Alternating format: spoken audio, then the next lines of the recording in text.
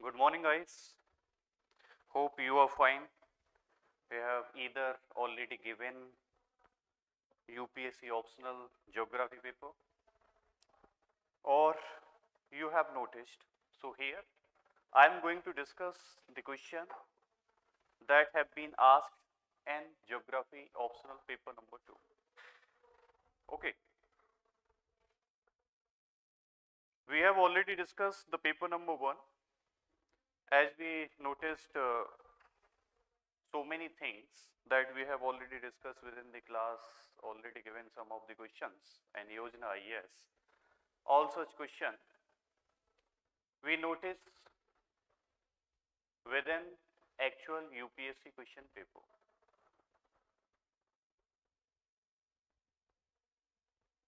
So without any delay, let's proceed with geography optional paper number 2. Here, as you already know, the total marks of this paper, the total marks of this paper are 250. Okay. In which question number 1 and question number 5 both are compulsory. Each and every question carry 50 marks. Each and every question carry equal marks, that are 50 marks.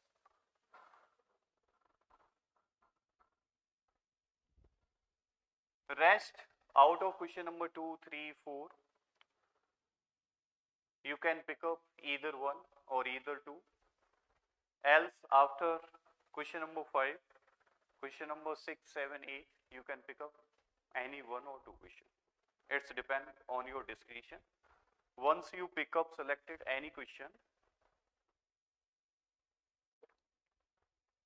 then you need to attend all the part of this question. Okay. Yes, if you are interested in giving test, you may give test. Otherwise, here I am discussing geography optional paper number 2. It depends on your discretion. Test is already available. Okay. From ma'am you can collect. So anything, if you are interested in taking the class, you can take. Otherwise, you can attempt test, whatever you think suitable. Okay. It is on your discretion. So here, in the first question, we need to write at least 30 words, around 30 words up to max. Okay.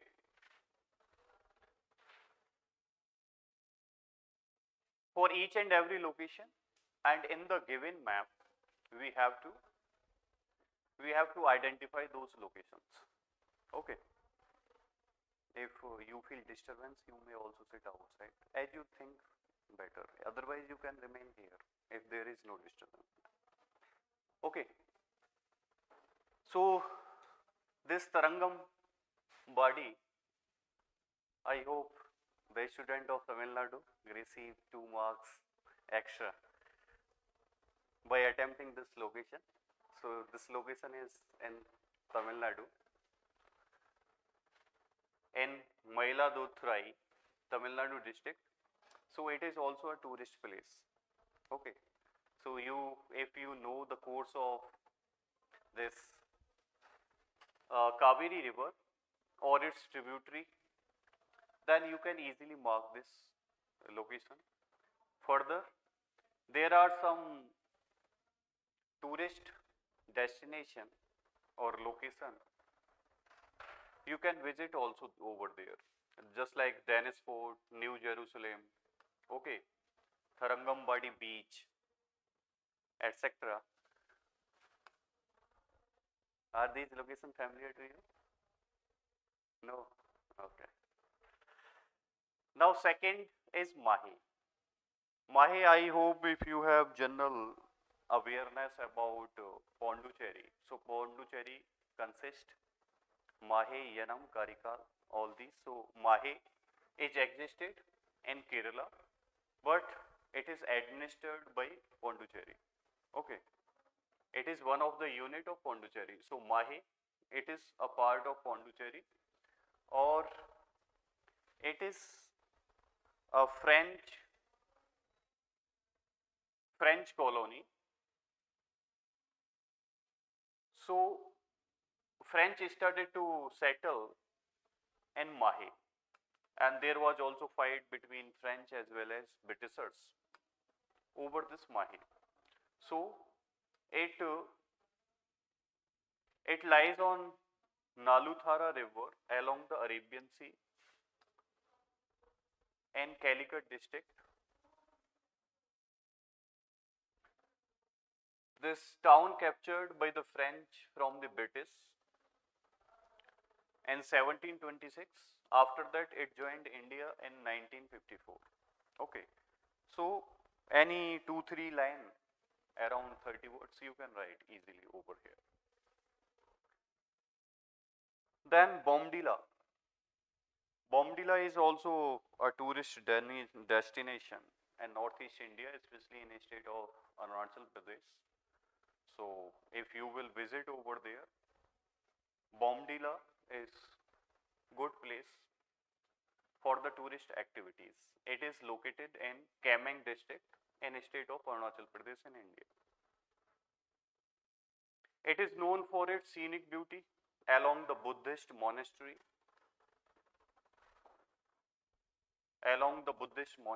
It is located in the scenic.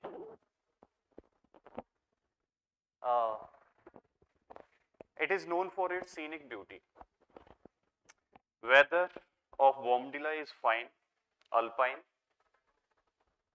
So during medieval time period, it was generally ruled by Bhutan, the tribes from the Bhutan. Then around 1873, British left it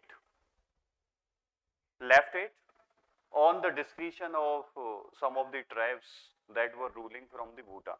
Okay, so British did not interfere in the administration, in the governance of this Bomdila region. Since independence, it remained cause of disagreement between India as well as China. China claimed all this part of Arunachal Pradesh or Bomdila belongs to it, while India recognized McMahon Line as the official boundary between India and China, but that is not acceptable to China. Further, in 2017, you have noticed Dhola Sadiya Bridge.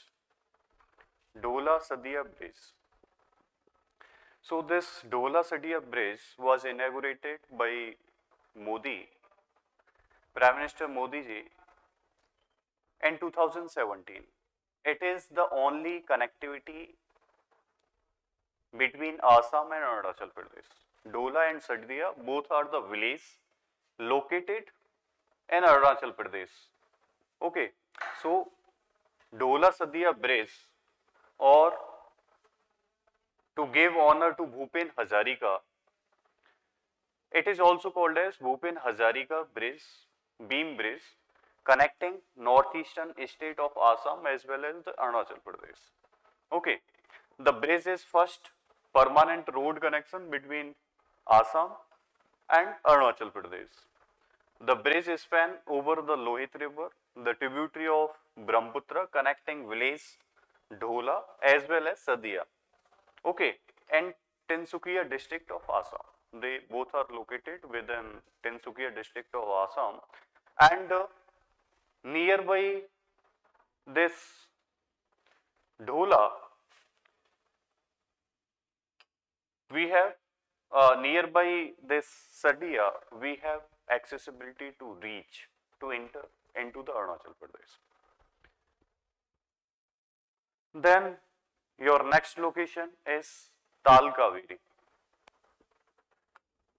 So Tal Kaveri is an origin place of Kaveri river.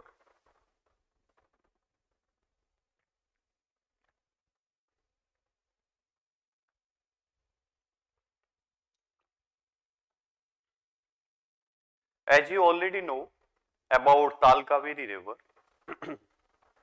about this place, Kaveri river, that it originated from Brahmagiri hill in Karnataka. Okay, so if you know about the Kaveri river, its origin point, etc., so you can attempt this location.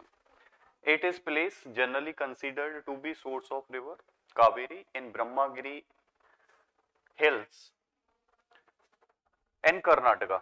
Okay, it is considered as a sacred place, as a holy place, and several tourists come here to spend holiday, to enjoy scenic beauty that existed within Tal Kaveri. So people generally belongs to Hindu religion. They believe that holy dip and Tal Kaveri make them pure. Then Satkosia. Satkosia, it might be possible you may listen about the wildlife sanctuary or about the tiger reserve. Okay, so if you know that it is existed in Odisha, okay, so you can write about it. You can connect with Mahanadi, that Satkosia is spread along magnificent gorge or Satkosia gorge. Okay, created by Mahanadi in Odisha.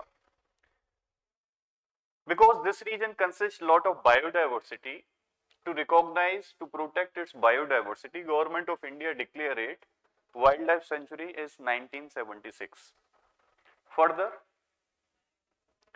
to protect its ecosystem as well as to give recognition to tigers, Satkosia tigers, Government of India in 2007 declared it as the tiger reserve, So it comprising adjoining two wildlife sanctuary, Satkosia, God Sanctuary and Basipalli Sanctuary.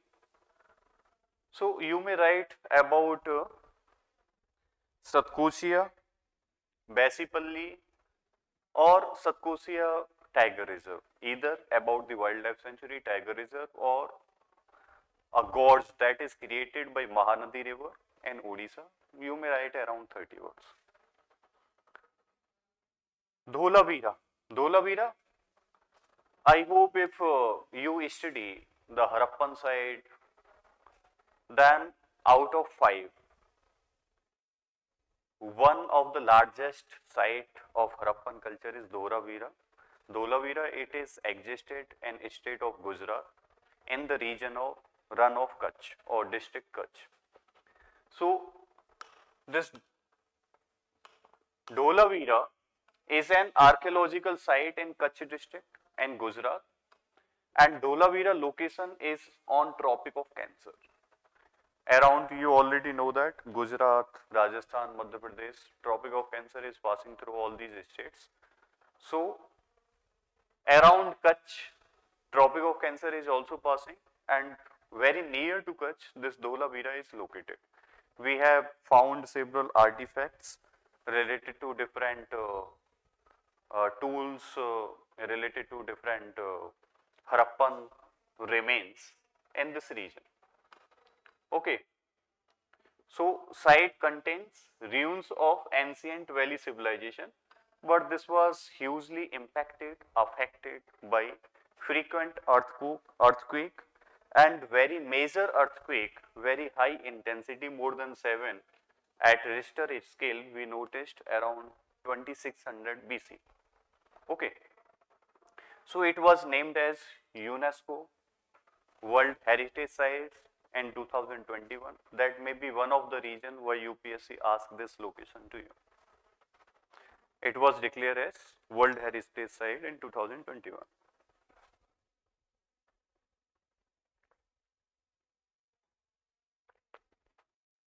Now further, Sonamarg.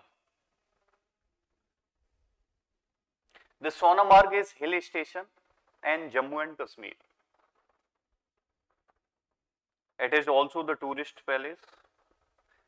or if you are going for Amarnath Cave Yatra, then you need to visit this region, Sonamarg station. Further, it provides connectivity with several passes, several lakes in this region. So, all these lakes which are connected with this Sonamarg region, and Sonamarg is base of undertaking yatra of Amarnath cave. Okay. So, generally lot of people from Hindu religion who visited Amarnath yatra, then they stay at this hill station. Meluka atoll. You may not know about Meluka, but you know about the atoll. If you have already studied within the geography about the coral reefs, about the polyps, coral polyps, about the barrier reefs, about the development of atoll. So, atoll, if you will find that atoll is only existed within Lakshadweep, at the island of Lakshadweep. Except Lakshadweep, we are not finding anywhere in India atoll. So, suppose that if you don't know about Meliku, then you know about formation of atoll. How atoll are formed? When island gets submerged under the water, it leaves a ring, a circle over its submergence point. Okay. Then here coral polyps started to develop some reef, and that we called as coral atoll. Okay. So, it is uninhabited Lakshadweep island located in mini coral reef, and it is a fringe with gravel and covered with bushes and sometimes coconut tree. You will also notice over there in region of Kerala, in Lakshadweep, in Andaman Nicobar, etc. So, these are quite common in nature. Then Ganga Sagar. For Ganga Sagar, there is a very popular quote. There is a very popular quote, Sav Tirath Bar Bar, Ganga Sagar Ek Bar.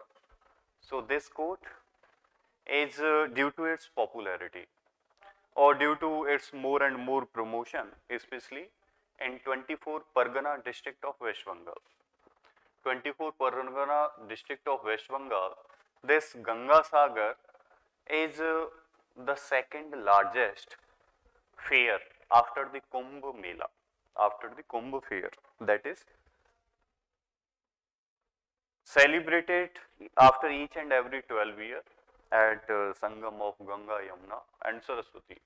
Okay, but at present Ganga and Yamuna in Allahabad or Prayagraj. So, Ganga Sagar fair is second biggest congregation of Hindu pilgrim after Kumbh Mela.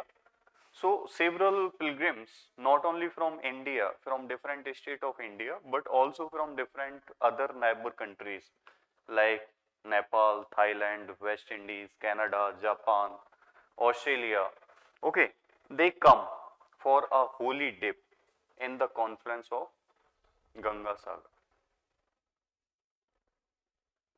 So, I hope all the location asked in question number 1 are clear to you.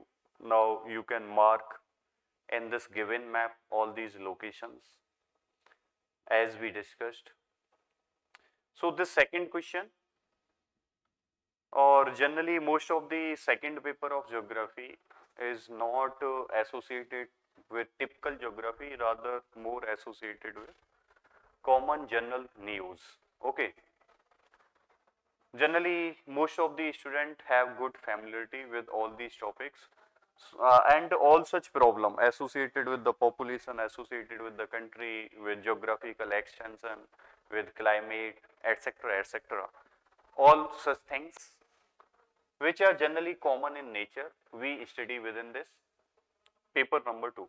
So, this question is, why extreme particulate pollution remained festering issue in Delhi NCR region? In Delhi NCR region, why this festering. Festering means something which create infection, okay, which create little bit wound, which create infection, allergy due to dust particle, due to the pollution.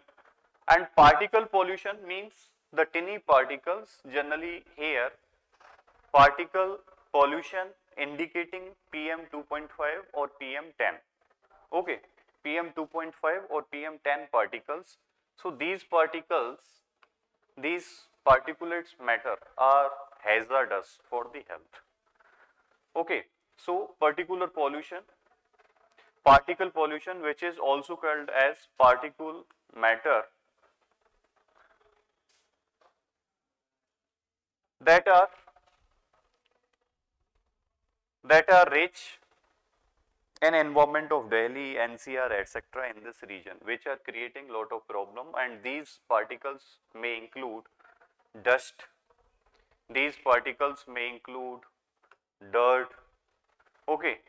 Soot are those particles, means the carbon deposition, the floating carbon in the air after burning fuels, after burning some coal, wood, etc. Okay, smoke you already know, and drops of the liquid as well. So they are all comes under particle pollution. So particle pollution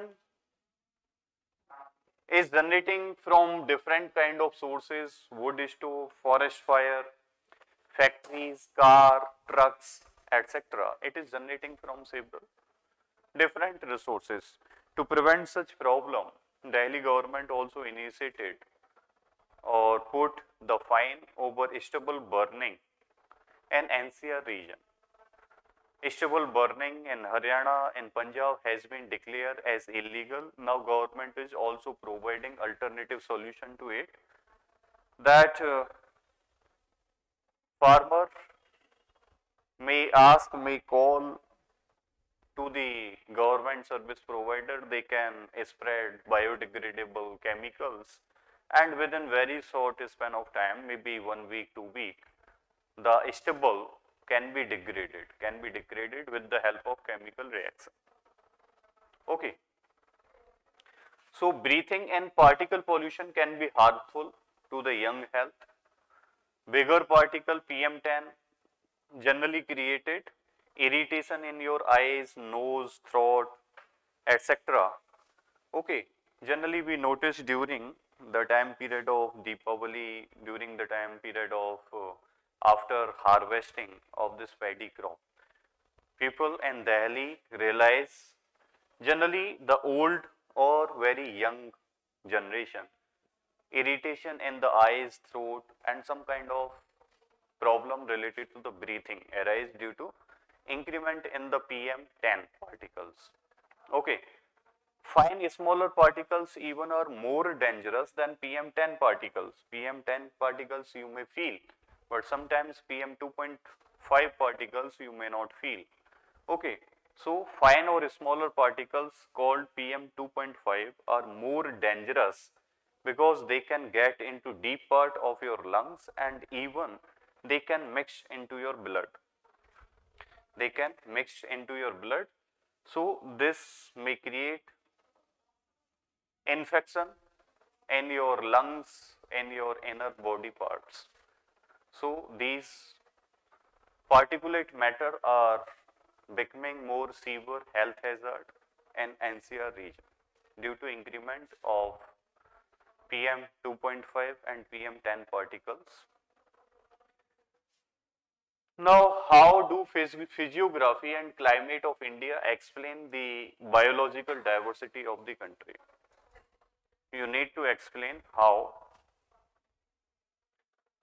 How do physiography and climate of India explain the biological diversity of the country? So, physiography and climate, how they are connected with huge biodiversity in India. If you notice Himalayan region, Western Ghat, Eastern Ghat, Northeastern region, then coastal region, maybe island region, then lot of biodiversity we notice over there. And this biodiversity not only cause of physiography factor, but they are also called as because of different climatic zone that existed in India. So India possesses a distinct identity not only because of its geography, history, culture, but also because of great diversity of natural ecosystem. Because of great diversity of natural ecosystem.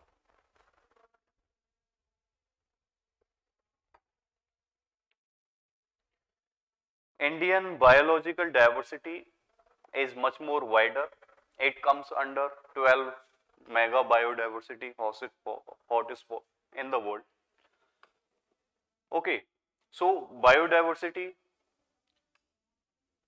in its forest, wetland, marine, water resources is very rich due to physiography as well as due to different climate that existed in India. Great Himalayan region, peculiar identity of biological diversity. Okay, so such kind of flora, fauna you may not exist, you may not notice in other plain areas.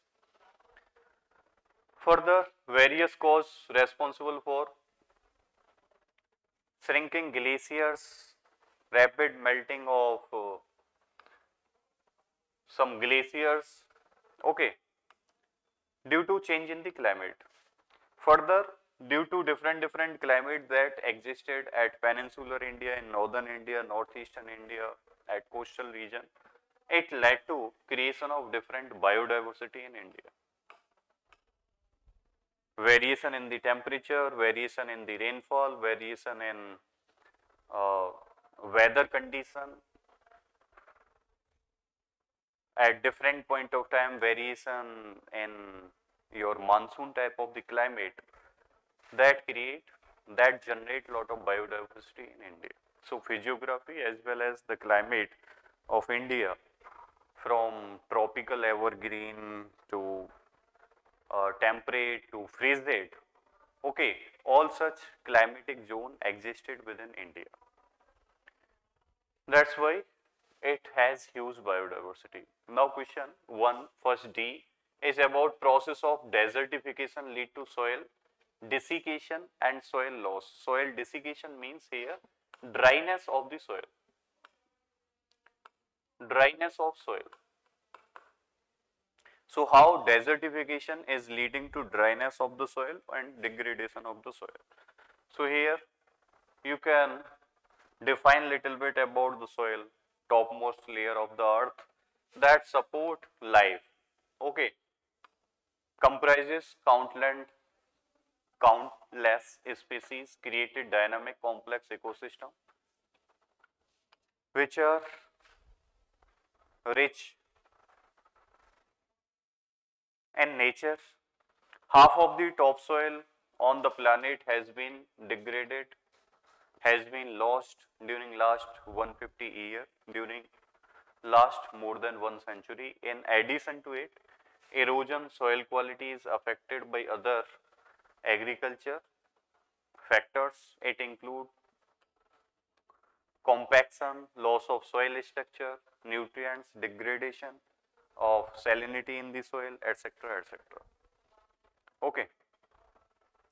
Then you can define desertification when aridness is increasing due to cut in the forest, due to rapid change in the temperature, increment in the temperature, due to reduction in the rainfall.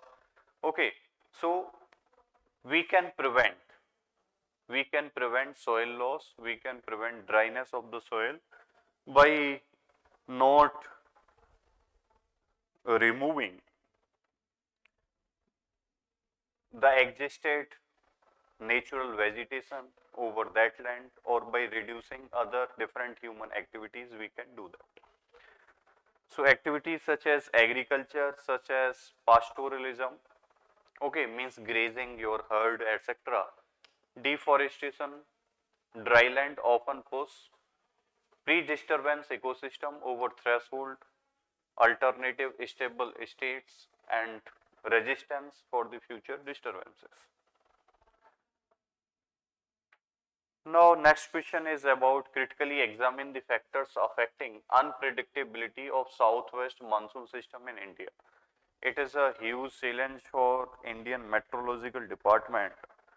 Indian Meteorological Department each and every time unable to precisely calculate the prediction, the forecasting of monsoon in advance, and it is leading to lot of problem in India. We delay the rehabilitation or prevention evacuation program regarding any natural calamities. Okay, further we are unable to predict because of unpredictability of monsoon. It also impacted agriculture sector and different other allied activities. So increasing unpredictability in recent time, they are more associated with the climate change, but not only the climate change, monsoon depend on the several factors which are responsible for unpredictability of this monsoon. So monsoon increasing unpredictability cause of concern, except UP, Bihar, except some of periphery region, maybe around Punjab, Rajasthan, etc. Rest other India this year has received more rainfall than as usually it received during different years. Okay, so what is the reason why we are noticing such intensive rainfall? One of the factor may be the climate change, but there are several other factors. Because of them, there is increment in the unpredictability of the monsoon. Now, you need to identify some of the factors on which monsoon is depend, which is outside the scope, which is outside the estimation or calculation of IMD department or human efforts. Monsoon depend on various factors such as difference between temperature, pressure, mainland, trade wind, El Nino, La Nina, Indian Ocean dipole, all we have studied within the geography related to the monsoon. Okay. So all these factors are not in the limit, in the capacity of human being. That's why monsoon remain most of the time beyond the scope of control of IMD department. That's why we fail lot of time in predicting monsoon precisely. Then question number 2b, the peninsular location of India provide scope for harnessing non-conventional energy resources. You need to discuss with relevant example how peninsular India providing scope of harnessing non-conventional energy. Non-conventional energy or renewable energy means they are wasting in the consumption, but their production is continuous in nature, permanent in nature. You can produce again and again after their exhaustion, after their consumption. So you notice southern India is more supportive for generating the renewable energy. You have noticed lot of solar park, except world largest solar park that existed within Rajasthan, Jodhpur. Okay, Badla solar park. Otherwise, most of the solar park are existed within southern India, and the southern tip, because of lack of barrier, because of permanent flowing of wind, etc., very much suitable for development of the wind energy. Further, geothermal energy, tidal energy, etc., means with respect to ocean, whatever energy we can produce, all such energy is more suitable to peninsular India, to southern India rather than northern India. Okay. So in this question, you need to define all solar energy, wind energy, bioenergy, hydro energy, energy from the waste, okay, or ocean energy, maybe through the mechanical or maybe by trapping heat over the surface temperature of the ocean. Okay. So in that way, we can generate more and more energy, renewable energy. That is not possible, feasible, or that is that is not incomparable to northern India. Okay. So here source of energy which are exhaustible being produced continuously in nature are called non-conventional energy or renewable sources. Some of these sources you can define all these sources here. Okay. Then if you draw a diagram, it may be good, otherwise you may leave, you may escape. Okay. So this diagram is showing you that most of the renewable energy is located in peninsular India and southern India rather than northern India. Okay. So except this, Badla solar park, the world's largest solar park,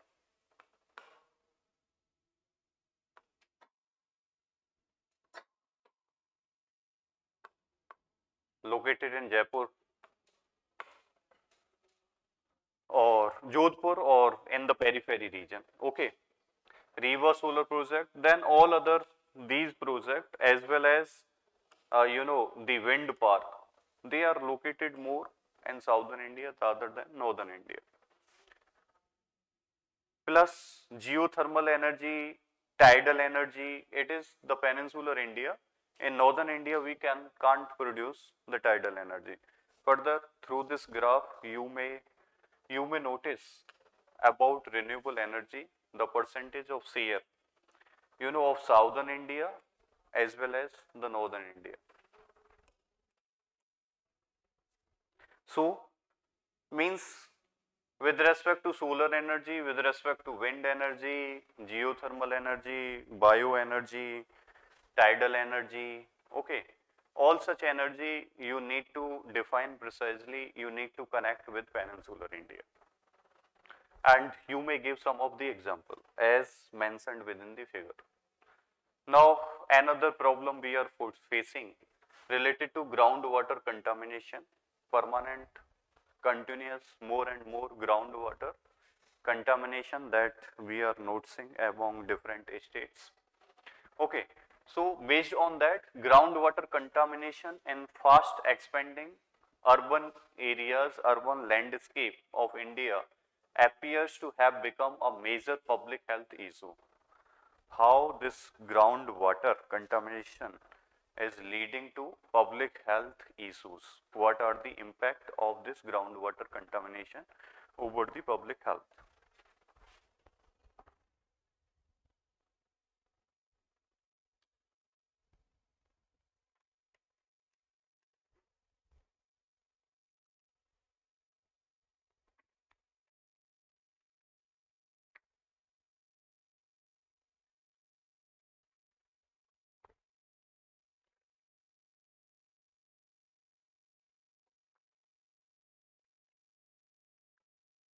Now, groundwater contamination you can define when man-made product, maybe gasoline, maybe oil, maybe road salt, maybe some chemical, maybe industrial waste mix in the groundwater, and when this groundwater become unsafe for human consumption, then it is called groundwater contamination.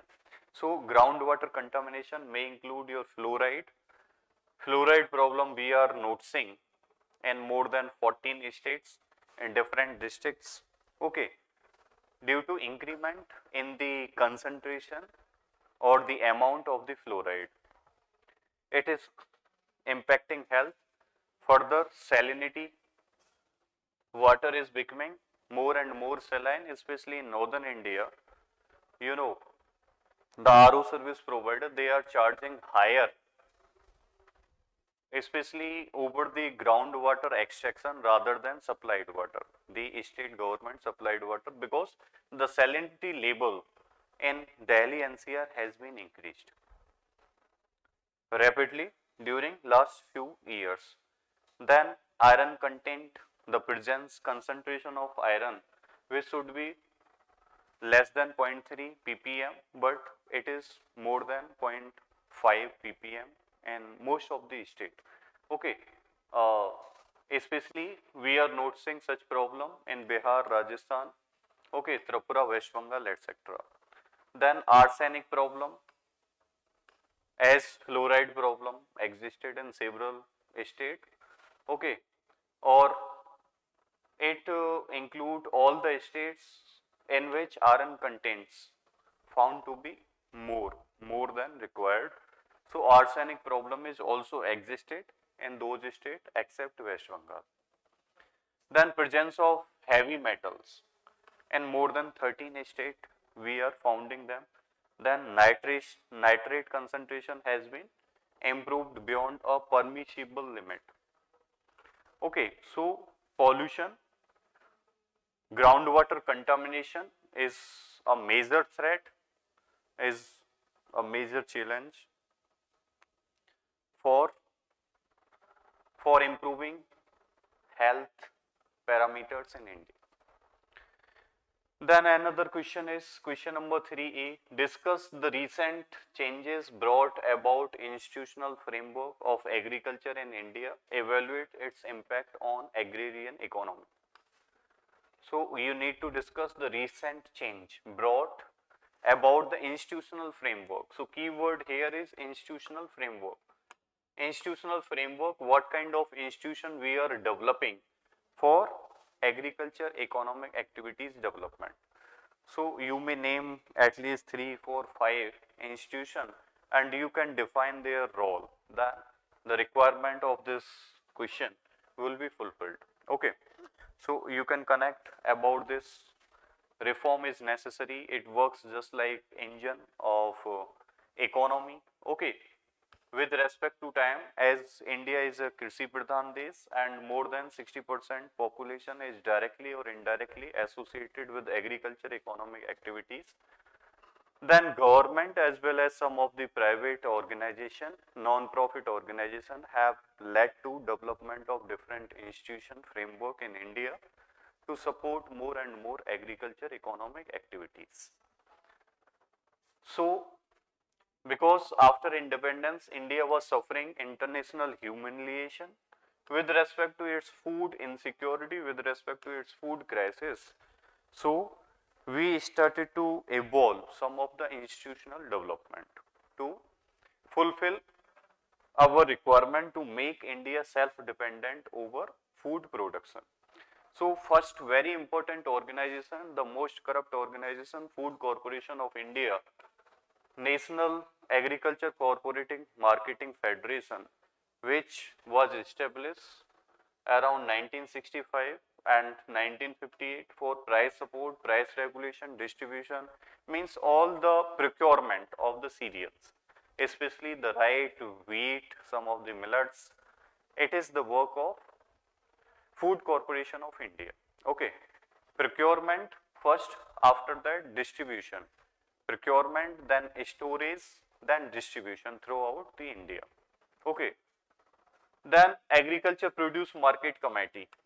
During 1960s, 70s, most of the state government brought this law, Agriculture Produce Market Committee Act. Okay.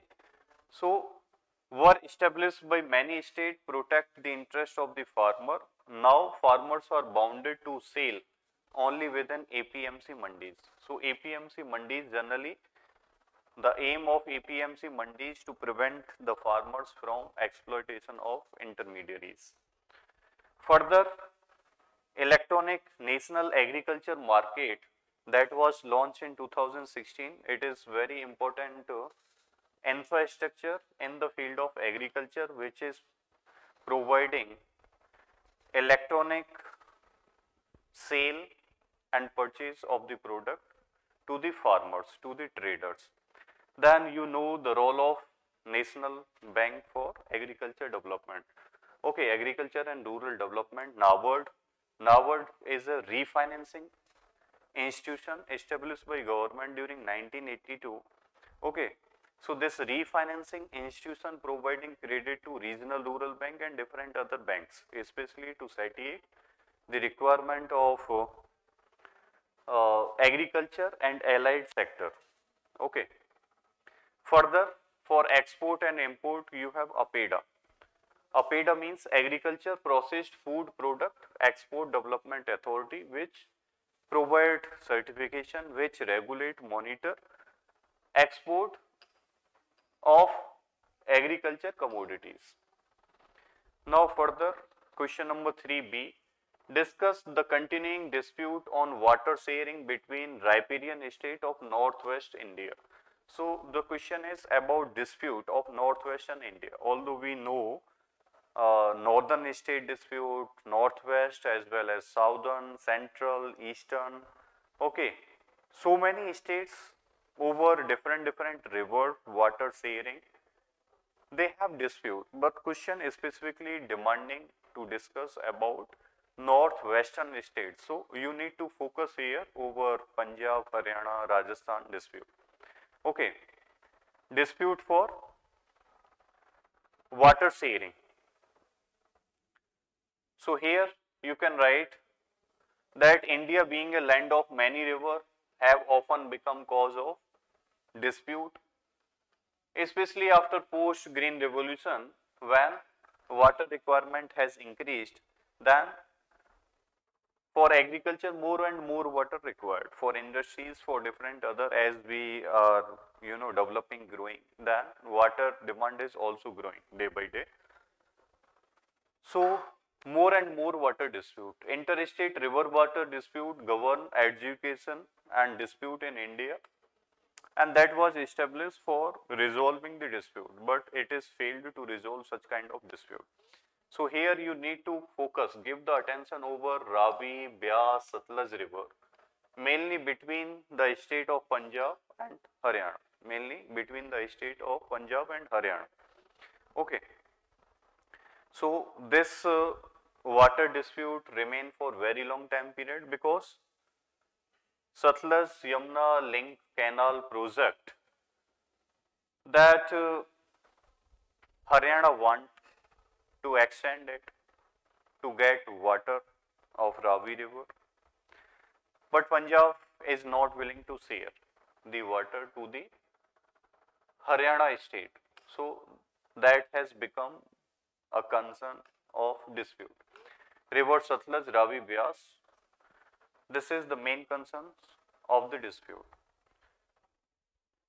So here dispute started with division of Punjab. Earlier Punjab and Haryana existed as one entity.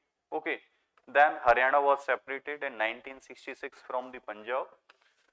Then Haryana started for continuous work over Satluj Yamuna link canal, which farmer of Punjab are not interested or not ready to share the water, to farmers of Haryana. So you need to discuss more about Satluj Yamuna link canal over dispute between Punjab, Haryana, as well as this also include Rajasthan. This dispute also include Rajasthan. So you can define that. Now question number 3c, it is about soil of India are clear reflection of structure and process. Soil that exists in India, how they are clearly reflection of the structure of the soil.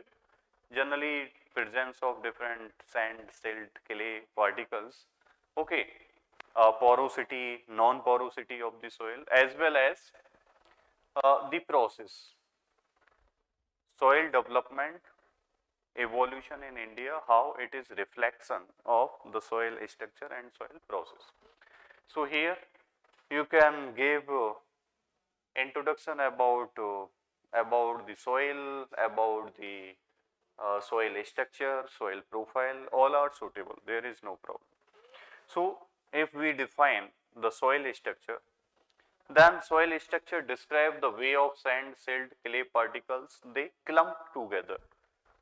Then we consider one type of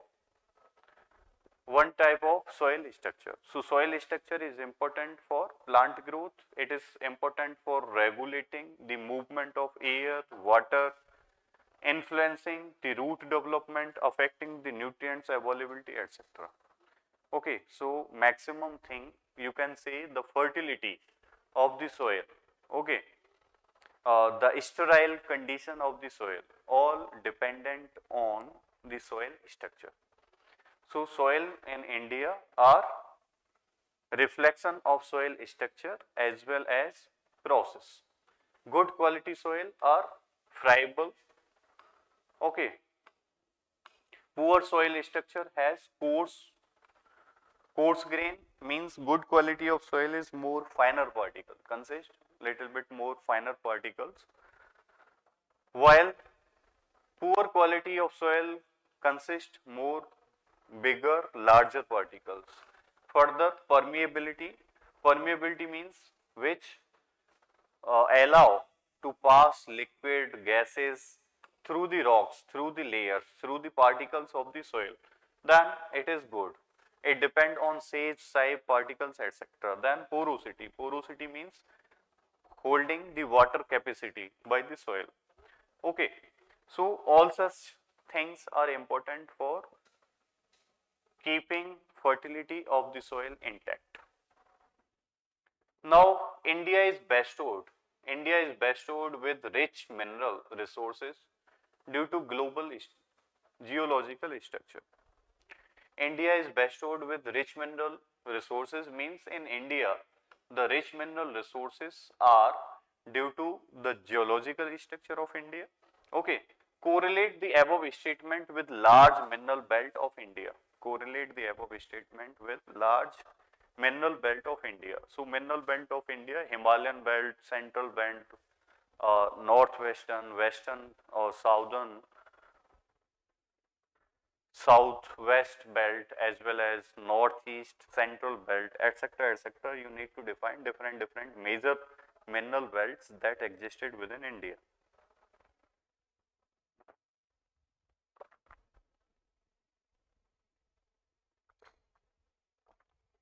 So, mineral, you know that it is aggregation of two or more than elements. It has defined chemical structure, physical properties, organic, inorganic process, etc., etc. that existed over the earth crust. So, India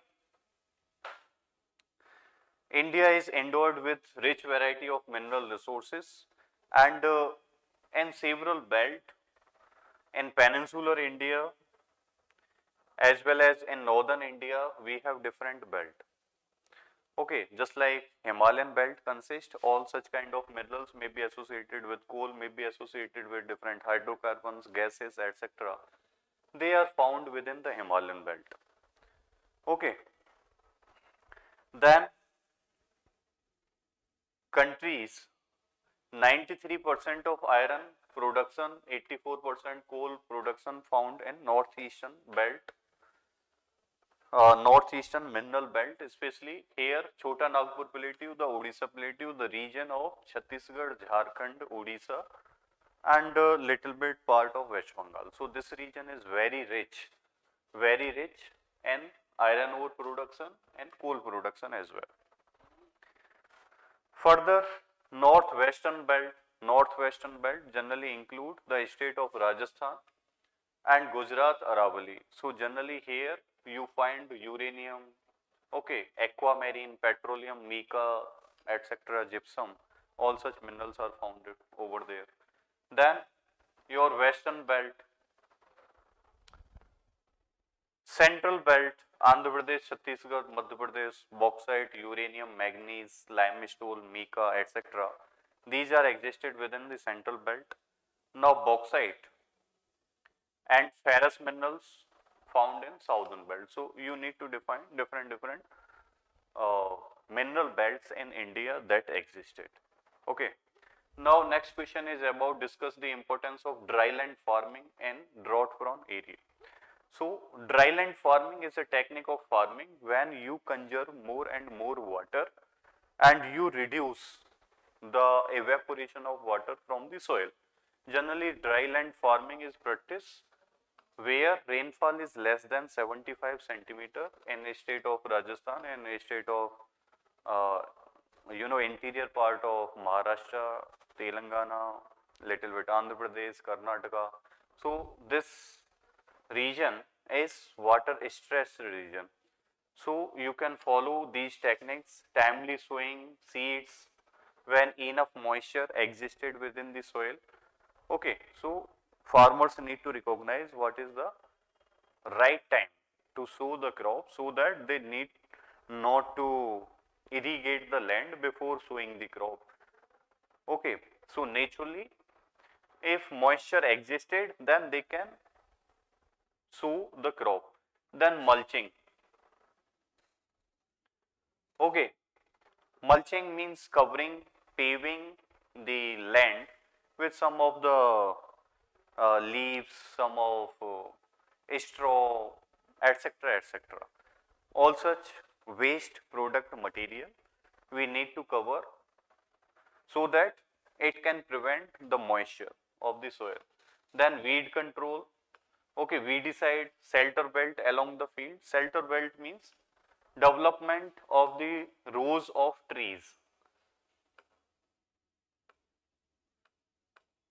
along the side of fields, so that they can prevent the impact of harsh wind, etc. Water harvesting at lower level fields. So dryland farming conducted Rajasthan, Saurashtra region, Gujarat, Marathwada, etc. In this region, farmers used to practice lot of dryland farming. Okay. So generally more than 75% of farmers are in dryland farming. They are small and marginal farmers. So generally they are producing such crop which are which need less amount of the water. Okay. Bajra, maize, ragi, oilseed, jowar, cotton, 30% of total rice, etc. So you can define this dryland farming. Further, question number 4C. Incidence of extreme rainfall. Incidence of extreme rainfall event and flash floods in recent time have led to devastating consequences of people living in low-lying areas. You need to discuss. Means floods which we noticed within state of Kerala, Uttarakhand, in Himalayan region, in Bihar, in northeastern region. So flood we noticed, and especially it is the nightmare, it is a great hazard for those people who are living in low lying land areas. Means generally people started to live at the river bed. Okay, so that create the problem. You can provide little bit factual data within the introduction, just like according to study there have been 285 reported flood events, okay, from 1950 to 2017. Okay, this much amount of people impacted by the flood. The number of extreme rainfall events have gone up. Threefold analysis by Indian Meteorological Department. So you can give such data. Then recently we noticed disaster in Kerala, Uttarakhand. These areas have multi-hazardous scenario triggered by extreme event of rainfall. Means incessant large amount of rainfall during very short span of time. Okay. So we notice such rainfall. Then severe weather events, severe complex weather events cause catastrophic loss to human life, to the property. Torrential rainfall cause flood. Jhelum, Chenab, causing nearly 400 villages in Kashmir to submerge under the water. Chennai bore the brunt of next year in 2015, etc. You can provide little bit data here. So Uttarakhand yet to recover from the flood that took place in 2013. Okay, so this is creating more vulnerability to such section which is residing over lowland areas. Now, question number 5, which is compulsory. You need to attend it. It is compulsory for you. You need to attempt it. Okay, you cannot skip it. Discuss the impact of Forest Right Act 2006 on the local forest community in India. So, Forest Right Act 2006, which strengthen which strengthen the right, the claim of ST/SC section, especially the local panchayats, which provide right to monitor, to regulate related to forest produce, okay, to the gram panchayats. So Forest Right Act, Parliament passed it in 2006, okay, especially it empower the tribal community who live around in the periphery or within these forest areas, so that their livelihood, their habitation, their culture, their custom, their occupation, etc., need to be protected. Okay.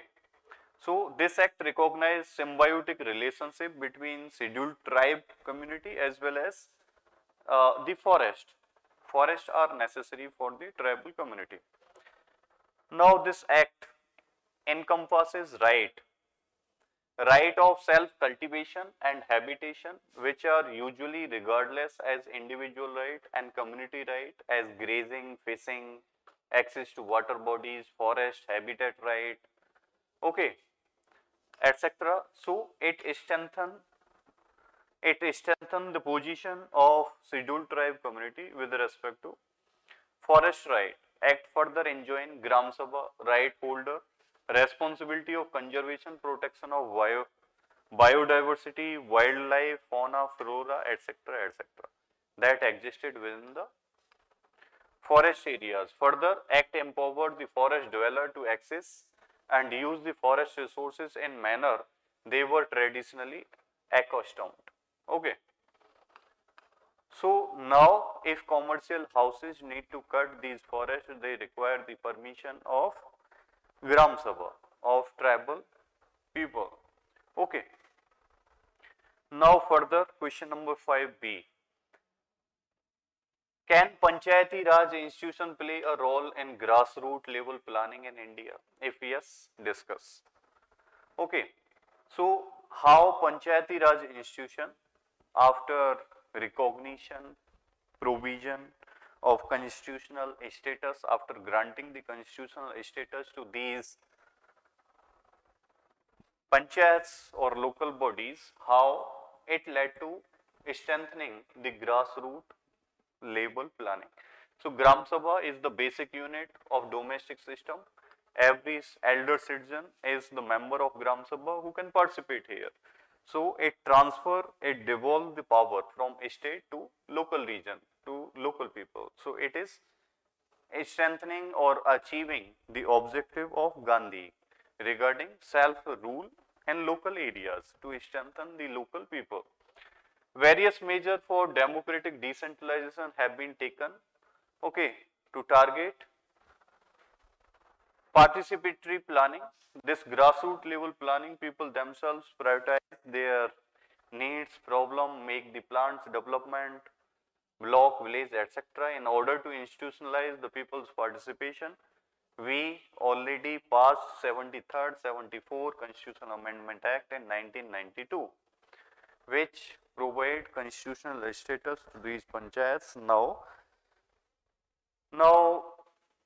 there is more participation in the planning, there is more transparency, accountability, responsibility, better monitoring, but still there are problem, lack of fund dissipation to the panchayats and municipalities, which is not fulfilling the objective of strengthening grassroots level planning in rural areas. Now next question is discuss the significance of new ports on western coast of India with respect to external trade in India. Okay. So some of the western port existed in India. You need to emphasize how they are strengthening the export in India. These ports play a vital role in the economy of India by facilitating import, by facilitating export of the goods. The western coast ports are also responsible for providing employment to number of people and for increment in the export of goods from India to outside world. It handle large volume of cargo, okay, passenger, okay, especially Mangalore, Kochi, Goa, okay, all these are ports which are handling the cargo export from India to outside world. So Westport port, they are better suitable because western coast is submergent in nature, and here we can build such port. Here the port are suitable for very big or large vessels. Okay, eastern coast is little bit emergent in nature, but these ports, especially at western coast, okay, including Mumbai port, Bombay port, so they are providing huge employment generation as well as export imports of cargo to India or outside world. Now, how would decline in total fertility rate below replacement level? So, replacement level is a level of population when fertility does not lead to improvement in the overall population. We are noticing from very long time period since 1990s, as we noticed, this Kerala state has already achieved its replacement labor, but not only Kerala, more than 13 states at present in India, their fertility rate is around 2, 2.1, 2.5 or sometimes less than 2 or 2.1. So that's why this replacement level is below, this total fertility rate is below than the replacement level. So rather than increment in the population, it is leading to decrement in the population, okay, in many states of India. So replacement level fertility is the level of fertility at which population exactly replace itself from one generation to another generation, okay. So replacement level fertility is the level of fertility which exactly replace itself from current generation to coming generation. In developed countries, replacement level of fertility can be taken requiring the average fertility around 2.1 children per woman, okay. But in developing country, it is around 2.5, more than 3, etc. Replacement level fertility will lead to zero population growth if mortality rate remain constant, same, does not change. If mortality rate will improve, then there will be decline in the population growth. If mortality rate will decrease, then there will be little bit incline in the population. If it will remain same, then there will be no change in the population. So Kerala has already achieved replacement level fertility rate below replacement level since 1990s. Further, 28 states, 8 UTs, okay, among all these states have very poor fertility rate, means even fertility rate is here below of all these states, the fertility rate is below than the replacement level.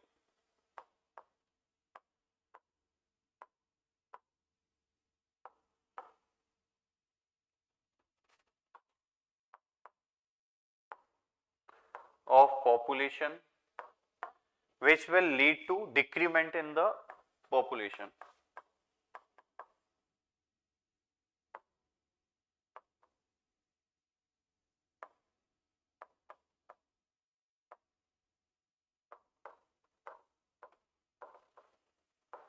It will lead to decrement in the population. I hope this is quite clear. Now, Kalapani dispute. Kalapani dispute is a disputed region between India and Nepal. although it existed from very old time period, but especially when this government of India released a new map after bifurcation of Jammu and Kashmir state, after separation of Ladakh from Jammu and Kashmir, then it created more concern and state of Nepal. So consequently, Nepal also passed a resolution, a new map in which it claimed Kalapani region as its territory, while in India's map, India also claimed as its own territory. So we notice little bit reduction in the foreign relation with respect to this Kalapani disputed region. So this Kalapani is a tri-junction between Tibet, Nepal and India. Okay. So the dispute over Kalapani, which lies in easternmost corner of Uttarakhand, Pithoragarh district in Uttarakhand, from here this Kali river. Okay. Kali river is flowing, which generally maximum remain in the territory of Nepal. Nepal also claim this Kalapani region, the marshy land, that it is its territory. Okay. So in November 2019, when India publishes revised political map showing newly created union territory of Jammu and Kashmir and Ladakh, then both India and Nepal lay claim over Kalapani. The map show Kalapani is part of Pithoragarh district in Uttarakhand, and Nepal protest immediately to this lingering issue, and in May it inaugurated pass cutting across Kalapani region for India's pilgrims to Kailash Mansarovar. So Nepal hit back. Nepal passed its resolution in the assembly, as well as Nepal hit back by summoning India's ambassador over this issue. So Kalapani share border with Tibet, with China, means Tibet under China, Nepal, and with India. Okay. It is nearby Lipu Lake Pass. The ancient Silk Route to China. Nepal has published a revised official map, okay, for claiming the Kalapani region. So it is a disputed region. Now question number 6a, why do disparities in development income between regions persist in large countries like India? How does ADP plan addresses this problem? Okay, so additional district program how assisted regional disparities that existed among different states, different regions in India. So these disparities not only created in modern time period, but they can be noticed during colonial time period as well. When Britishers came to India, then they also created more disparities, especially they started to rehabilitate, they started to develop some trade or commercial activities, manufacturing activities, especially in region of Kolkata, Madras, Bombay, etc. So these regional disparities existed from ancient time period. Okay. So regional development disparities further due to capitalist model, due to free market economic activities, more role of private players, especially in profit generating regions, it further creating more and more regional disparities, not only within India but across the world, including in developed countries as well as developing countries. So regional development disparities refers to difference in economic development and uneven economic achievement in different geographical regions. Per capita income of richest 5 states, okay, 145% higher in 2000, but In 2018-19, it rose by 400%. So level of increment in the disparities means around more than 3 times, around more than 3 times. Okay, so we need to prevent it, otherwise it may lead to, rather than social development, sometimes social exploitation, social destruction. Now regions for regional disparities. What are the main regions for regional disparities? How it get created? So regional disparities, as we notice, they have originated during even British time period.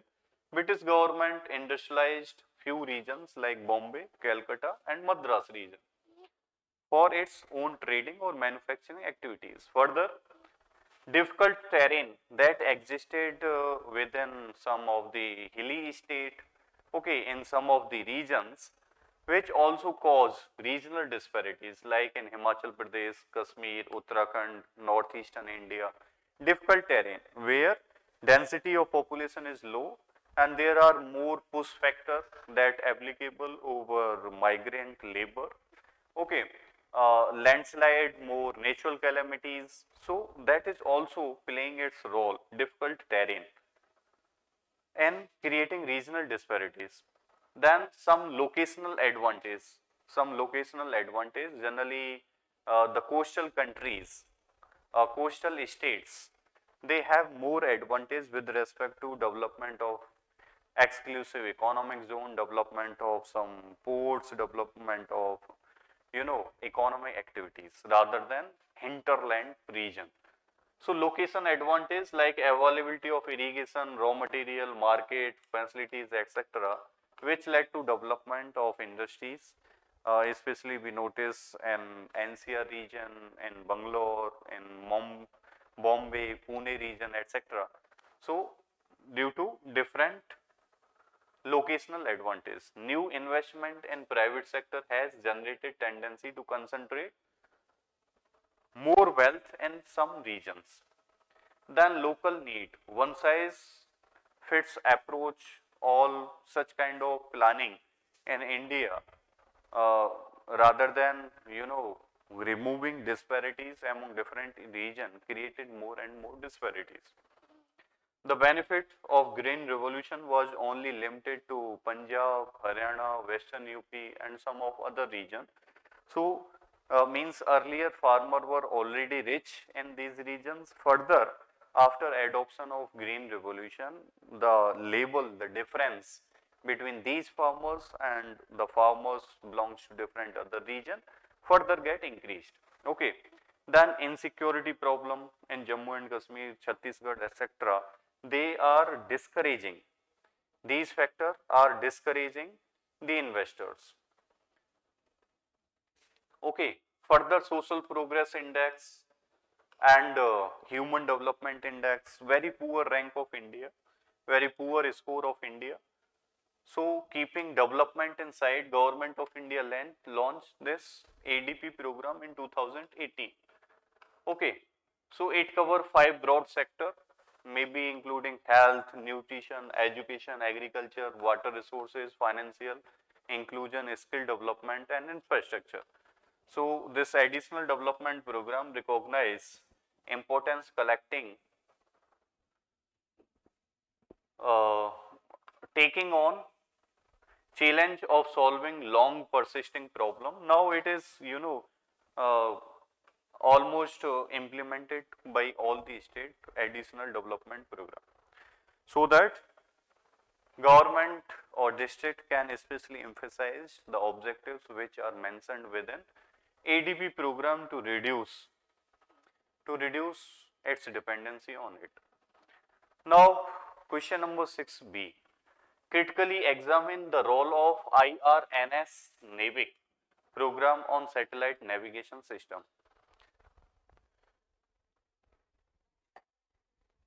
So this program of Indian Regional Navigation Satellite System, this program we desperately need during 1919 Kargil war.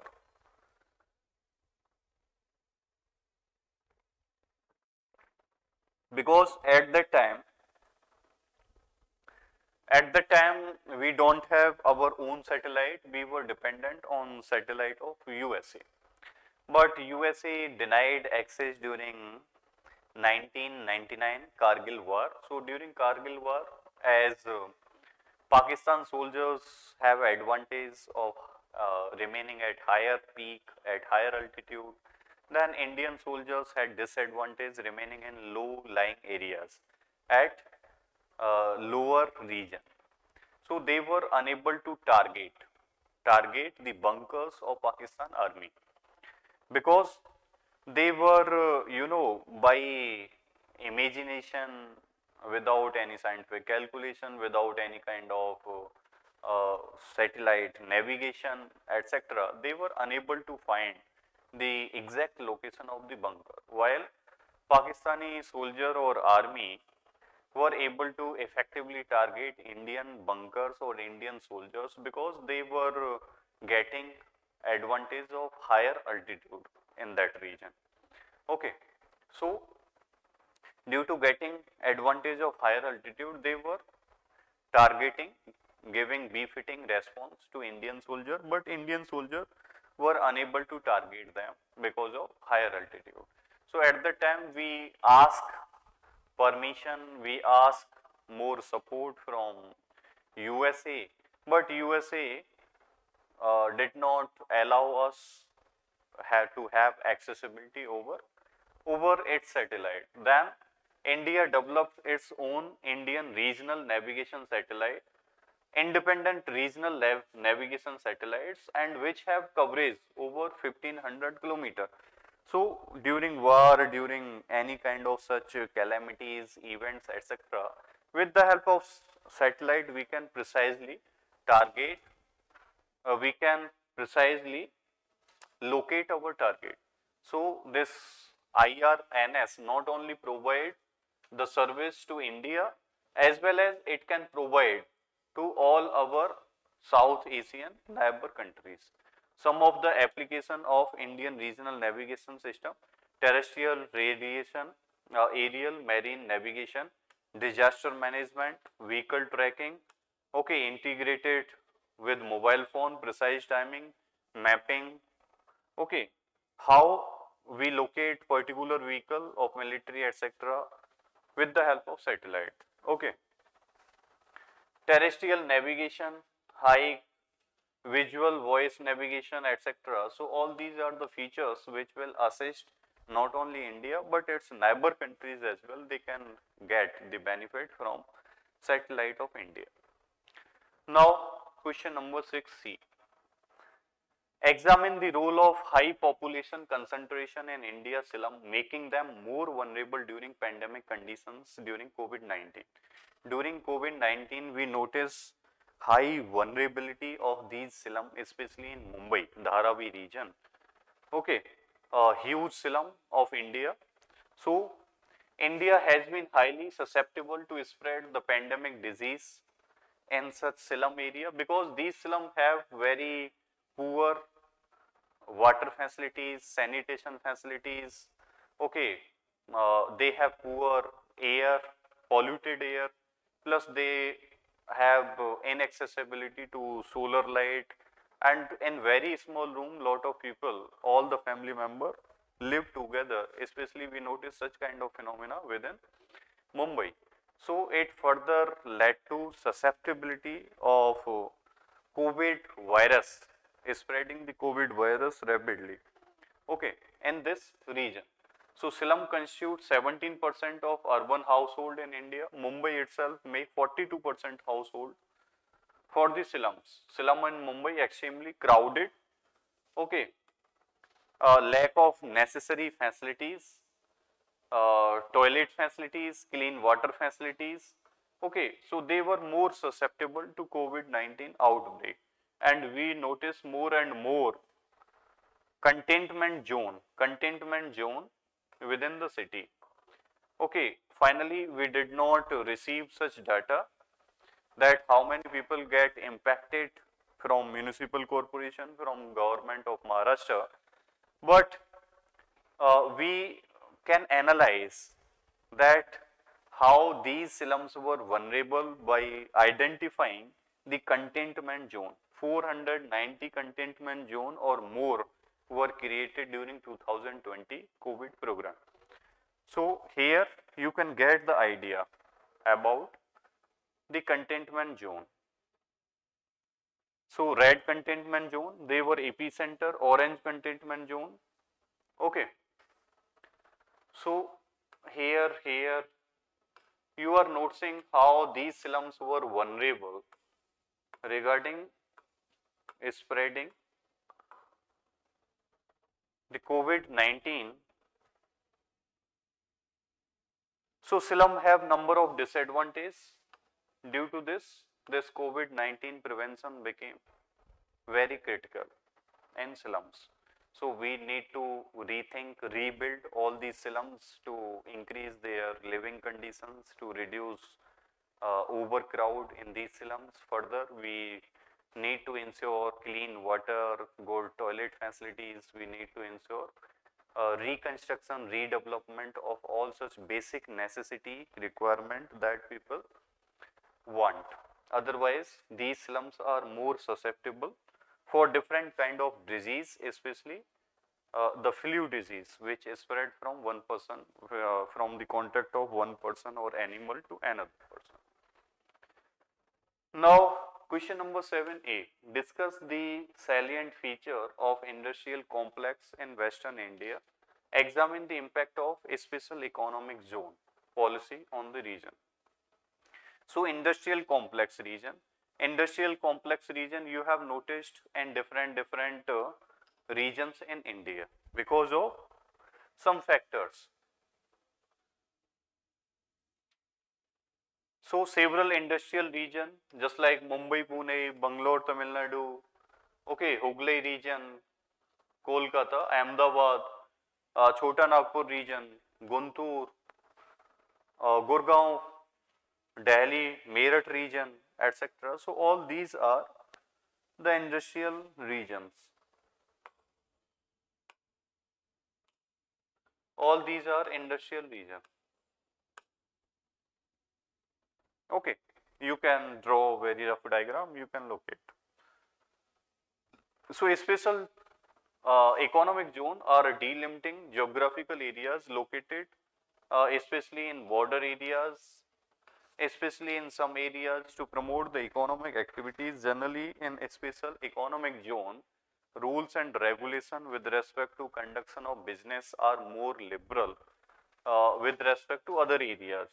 So, some of the laws which are not applicable in all these exclusive economic zones. So, exclusive economic zone not only supporting rapid investment, generally most of the country develop these exclusive economic zone for attraction of more and more investment in their country and development of more and more goods and services within the country. So, these exclusive economic zone generally located in the border areas towards the coastal region, where government provides single window clearance, government uplifted even some tax norms, and government support more and more economic activities so that it can lead to development of a model, economic model for rapid growth of the country.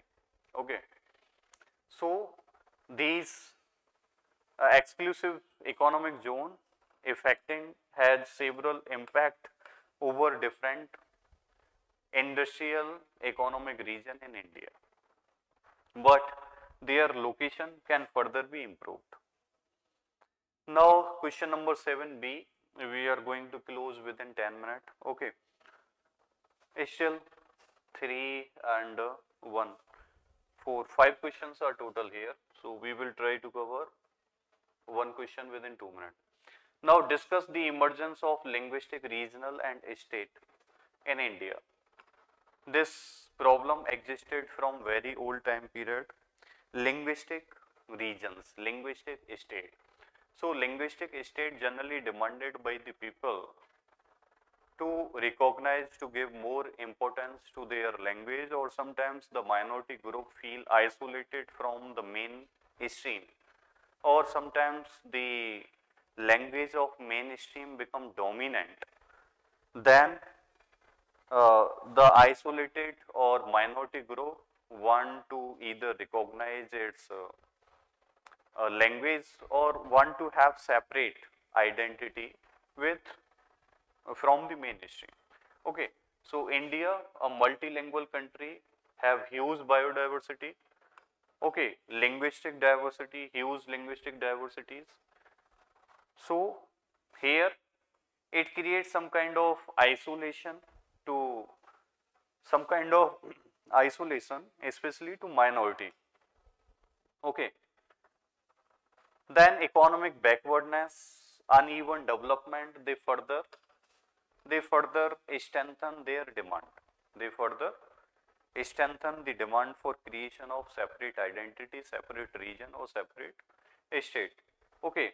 So on linguistic line, they demanded their separate region, separate state. Further, we have noticed historically, okay, historically, in case of Odisha, in case of different other state, and government of India after independence created for several commissions to satiate the linguistic demand of different regions. Just like in case of Odisha, we can say that during British time period, Odiyas, they were feeling neglected among Bengalis, Telugu, Hindi speaking people. So they were feeling more isolated, marginalized section of society. So they demanded to have a separate region, Odia region. Okay.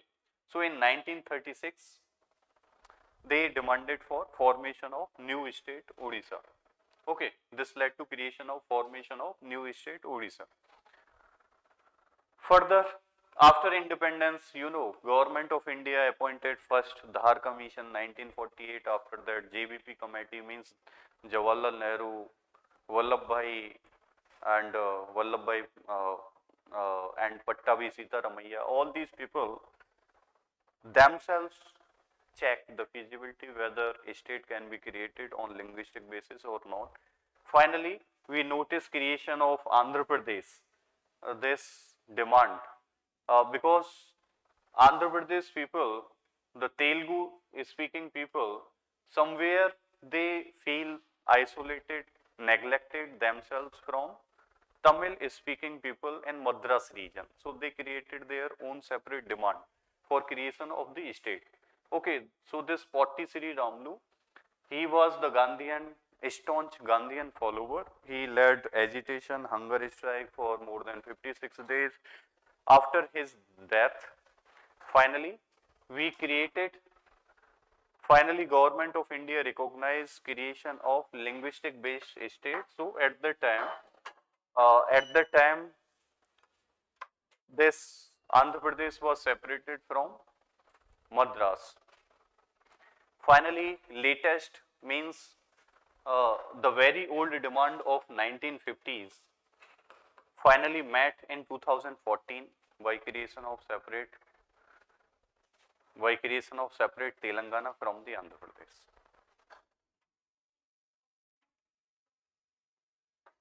Okay. Now, question number 7C.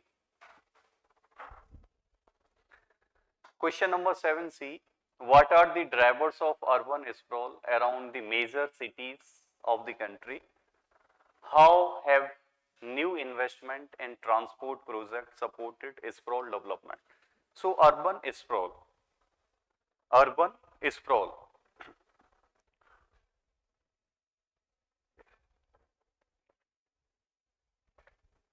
So, urban sprawl means extension of urban areas. Extension of urban areas, especially due to transportation facilities, especially due to rapid development.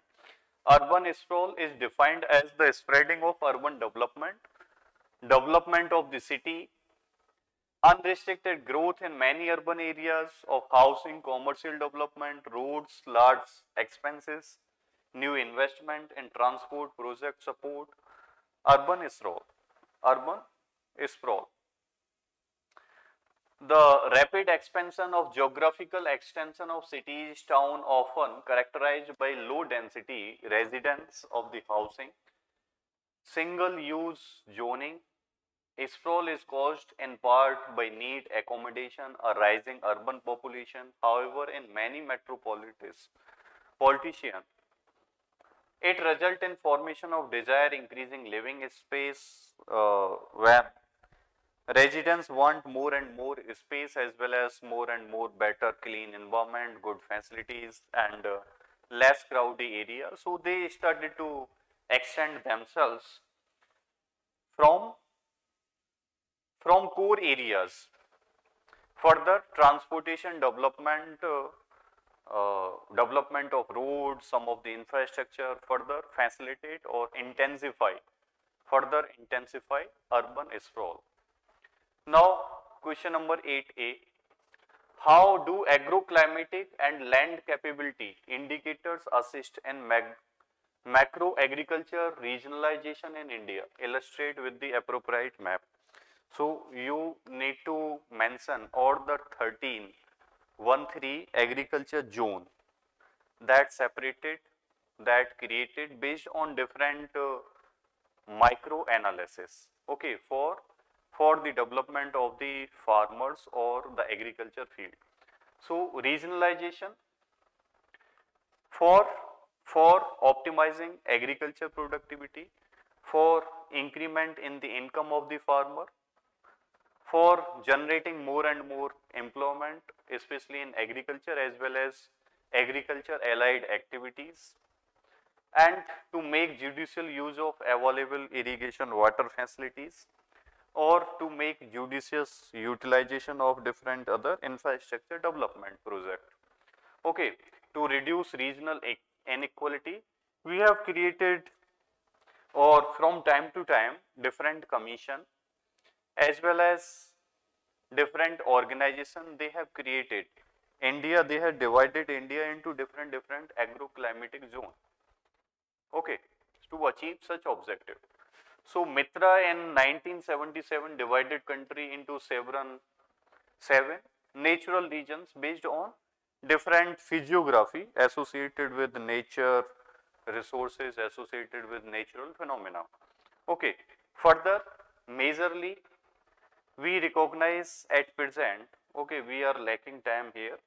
So, I want to just show you the diagram that agroclimatic zone, majorly we are noticing here the 13 agroclimatic zone, 13 to 15, okay. So, here agroclimatic zone 1, 2, 3, 4, etc., 13, 14, okay. So, or 15 further, maybe including island portion. So, we have created to achieve more employment, to achieve more production, to utilize better our infrastructure as well as to increase farm income and to plan specifically based on different agroclimatic regions. Question number 8B, discuss the geopolitical significance of Quad. Quad is group of 4 countries, and 4 countries after great destruction by the tsunami in 2004, which led to submergence of all the coastal region, especially the southern India or the Andaman Nicobar. At that time in 2004, when there was a great destruction noticed, then Quad emerges to provide some of the solution related to maritime security, related to regional development, related to trade development. So, post tsunami, 4 countries, India, USA, Australia, Japan. Okay. So, these 4 countries started to join hand together for achieving maritime security, trade, better health, standard and more import and export. Okay. So, if we notice about importance of Indo-Pacific region, then more than 40% of the world export, more than 38% of the world import passes through Indian Ocean or the Pacific Ocean, okay, through this region. In 2019, you know, USA did trade of this much amount. Further, Australia, India, okay, they already joined hand together, especially to prevent the impact, influence of China and Indo-Pacific region. Okay, so India and Japan have clashed with China regarding their territorial disputes, so it automatically bring them together, especially during the time period of Shinzo Abe. India come closer to Japan, okay, because of influence of China in Indo-Pacific region and because of dispute over Senkaku Island, okay, and because of dispute in Aksai Chin region and Doklam Plateau, etc., etc. So China government has hit further several Australian industries because Australia criticizes China's China's responsibility, accountability towards spread of COVID-19, and some of the industries, you know, facing the brunt of Chinese aggression in Australia. China has increased the tariff. China has increased the tariff over some of the product that come from Australia, especially the wine product, some cereal, barley product, etc., etc. Okay. So United States, India, Japan, all these states have joined hand together. Now this question you need to, you know, answer with respect to maritime trade, especially your attention should be on maritime trade rather than something else. Then further, this is the last and final question. Evaluate the role of National Food Security Act and providing access to food to the poor in India. So National Food Security Act, this was passed in 2013 by Government of India or by the Parliament. Especially it assisted the food security in the country. You can consider this is the world's largest program regarding food security. Okay, so in 2013, National Food Security Act was passed by the Parliament and it decided that 75% of the rural population and more than 50% of the urban population will be covered by this program. Okay. The eligible person will be entitled to receive 5 kg of rice, wheat, coarse grain, etc. per month, while Antyodaya Anna Yojna means poorest of the poor person will receive 35 kg of rice, wheat or coarse grain at cheaper price with respect to 3, 2 or 1 rupees respectively, 3 rupees per kg rice, 2 rupees per kg wheat and 1 rupees per kg coarse grain including millets, etc. Further, this act not only provide security, food security in rural and urban area, it also led to strengthening the women as well as children nutrition and their empowerment. Further, this act also specified focus of nutrition support to the women, to the children. So it provide to pregnant women as well as lactating mothers assistance of worth rupees 6,000 and 3 different installment.